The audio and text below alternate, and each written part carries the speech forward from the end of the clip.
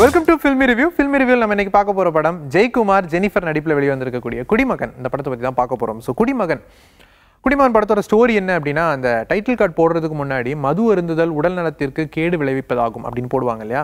So இந்த title கார்டே வந்து நம்மளுடைய டைரக்டர் ரொம்ப சீரியஸாக எடுத்துக்கிட்டாரு. அண்ட் எஸ், குடிமகன் டைட்டிலுக்கு ஏற்ற மாதிரி அந்த பேருக்கு ஏற்ற மாதிரி ஒரு குடி பழக்கம் வந்துச்சுன்னா அது வந்து எவ்வளோ ஒரு கொடியது, அதனால் எவ்வளோ பிரச்சனைகள் வருது அப்படின்றத நாட்டில் இப்போ இருக்கிற ஒரு நிதர்சனமான உண்மையோட கலந்து சொல்லியிருக்கிறாரு படத்துடைய இயக்குனர் சதீஸ்வரன். அதுக்கே ஒரு பெரிய பாராட்டுகள் சொல்லணும்.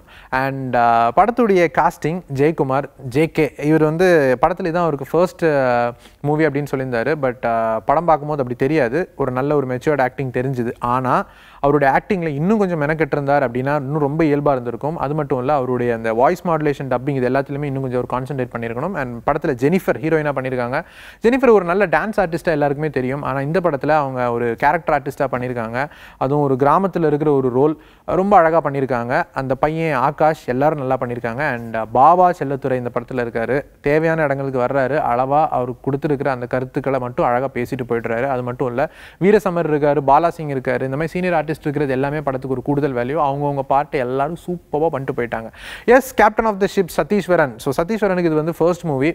ஸோ ஃபர்ஸ்ட் மூவி அப்படின்னும் போது நிறைய விஷயங்கள் நம்ம பார்க்கணும். அண்ட் இந்த படத்தில் அவர் வந்து ஒன் ஆஃப் த ப்ரொடியூசரும் கூட.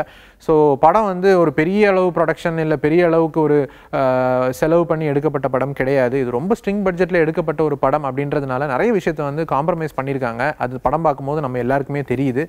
ஆனால் படத்துடைய கண்டென்ட் வைஸ் பார்த்தீங்க அப்படின்னா ரொம்ப ஒரு நிதர்சனமான உண்மை.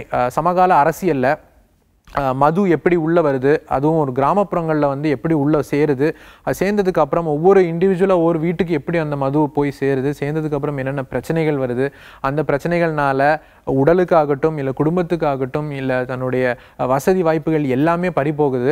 ஸோ இது எல்லாத்தையுமே ரொம்ப அழகாக ஒரு படம் வழியாக வந்து சொல்லியிருக்கிறாரு. அதுக்கே ஒரு பெரிய பாராட்டுகள். அண்ட் டைரக்டர் கண்டென்ட் வைஸ் ரொம்ப ஸ்ட்ராங்காக இருந்தார். அண்ட் உண்மையாலே இந்த படமும் கண்டென்ட் வைஸ் ரொம்ப ஸ்ட்ராங்காக தான் இருக்குது. ஆனால் மேக்கிங் வைஸ் இன்னும் கொஞ்சம் மெனக்கெட்டிருந்தாங்க அப்படின்னா இன்னும் கொஞ்சம் பெட்டராக வந்திருக்கும் அப்படின்றதுல எந்த ஒரு டவுட்டுமே கிடையாது. அண்ட் இப்போது ஒரு 3-4 படங்கள் தொடர்ந்து வரப்போகுது இந்த படம் கூட. பட் இந்த படம் கண்டென்ட் வைஸ் கண்டிப்பாக வந்து பேசும் அப்படின்னு வந்து சொல்லலாம். ஏன்னா இப்போது நாட்டில் நடக்கக்கூடிய ஒரு நிதர்சனமான உண்மையை தான் வந்து படமாக எடுத்து வச்சிருக்கிறாங்க. அண்ட் எந்த ஒரு எதிர்பார்ப்புமே இல்லாமல் ஒரு படம்னா என்டர்டெயின்மெண்ட் அப்படின்றதையும் தாண்டி எனக்கு நல்ல கருத்து சொல்லணும், இல்லை எனக்கு மனசை தொடணும், நான் வந்து நிறைய விஷயங்கள் இந்த படத்தை பார்த்து திருந்தணும் இப்படிலாம் நினைக்கிறவங்க கண்டிப்பாக இந்த படத்தை போய் பாருங்கள். இது உங்களுக்கு ஒரு டேர்னிங் பாயிண்டாக கூட இருக்கலாம். அண்ட் எங்களுடைய இந்த ரிவ்யூ உங்களுக்கு பிடிச்சிருந்துச்சுன்னா கீழே லைக் பண்ணுங்கள், உங்கள் கருத்துக்களை கமெண்ட் பண்ணுங்கள், மறக்காமல் சப்ஸ்கிரைப் பண்ணுங்கள்.